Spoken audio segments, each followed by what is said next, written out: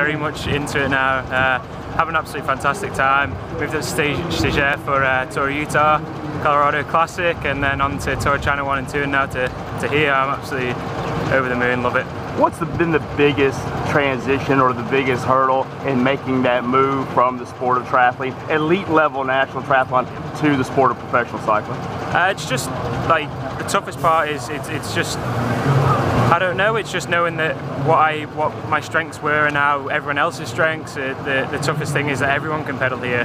I used to get through a development side of stuff with using that as sort of my strength, but now everyone's got a pedal, so I've got to adapt and find my niche where I can push on. I'm still trying to find it, but it's coming.